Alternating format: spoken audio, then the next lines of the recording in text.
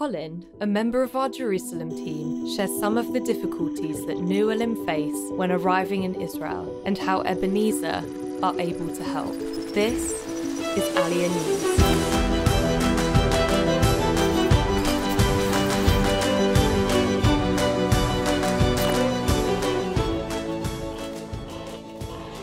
Last year, over 75,000 new OLIM immigrated to Israel from 95 different countries. Each year, Israeli society grows richer with the coming together of many cultures, backgrounds, and languages.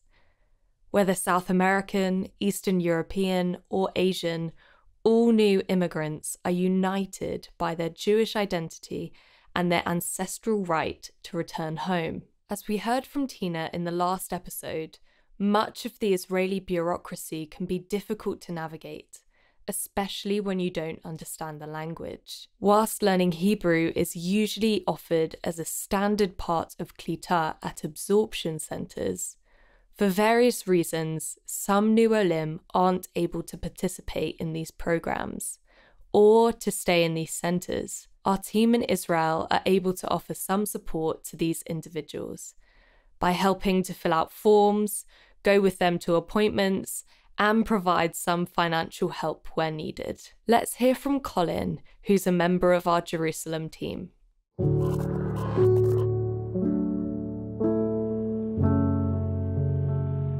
If you ask me what it is that drives Ebenezer, it's the importance and the centrality to God's heart that the Jewish people come back to Israel. Once people have made it to Israel, we get the challenge trying to help people to get the grounding and the planting in the land that God promises so many times in His Word that's what He's going to do. We're privileged to be helping God in that process. A land that they've come to from a different culture, they probably haven't got fluency in the language, they aren't aware the processes, the bureaucratic processes that they need to go through in order to do many of the basics of life. What New Olim needs so much is a friend who knows the system, a friend who knows their language and is willing to hold their hand. One of the shocks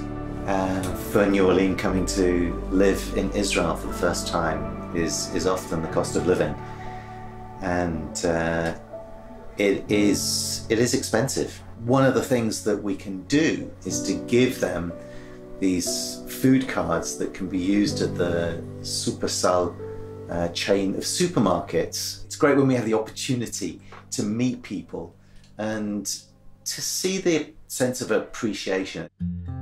Since the beginning of the war between Russia and Ukraine in February last year, we have been receiving increasing numbers of applications for help from new OLIM and refugees from those nations.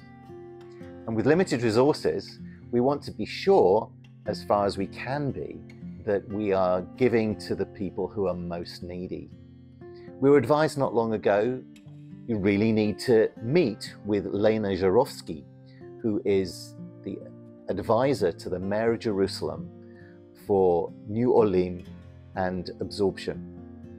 So in our new office, just a stone's throw from City Hall, we went to see her. We're here in Safra Square, outside the City Hall of Jerusalem, where Lena's office is situated.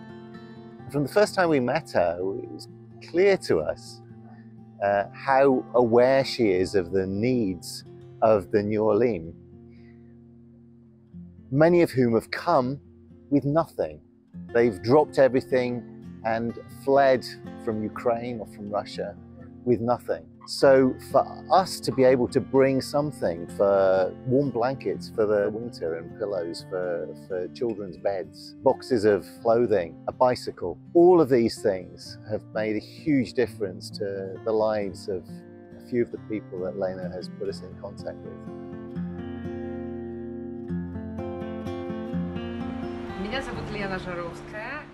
Hi, my name's Elena. I'm the ALIYAH and Absorption Advisor to the Mayor of Jerusalem. We are now in the storehouse that we opened shortly after the start of the war, last February. A large number of arrivals, people from both Ukraine and Russia, have visited this place. I'm very grateful to your fund for your contribution. I already know who will be provided with these much-needed blankets. Most of the newcomers move into empty flats. It's very cold here now, and therefore these blankets will help some families to keep both their souls and their bodies warm.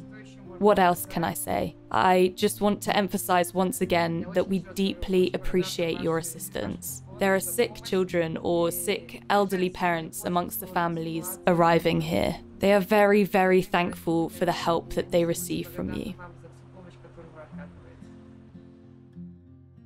It's hard to imagine starting life afresh in a new country, how it is to find new friends, a new job, and an apartment. However, these struggles are greatly increased for those who've been fleeing from war. They bring only what they can carry in a bag, whatever could be packed in a few rushed moments. And they therefore have great need for clothing, bedding, food, and finance. It is a huge honour to meet the needs of some of these olim in Israel, a work which is only possible because of the support of many nations. The prophet Isaiah spoke prophetically of the wealth of the nations being brought to Israel and foreigners rebuilding her walls. Whilst we wait for the complete fulfillment of this word, it is a privilege to partner with God by helping his people. In Isaiah 60, it says, "Foreigners will rebuild your walls, and their kings will serve you.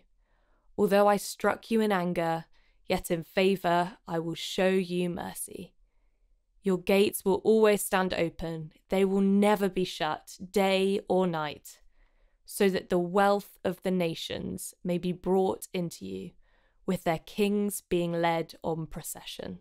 Visit our website if you would like to know more about Ebenezer's vision and ALIYAH. And thank you for watching. Make sure to subscribe to Ebenezer Operation Exodus YouTube channel to stay updated on the latest ALIYAH reports.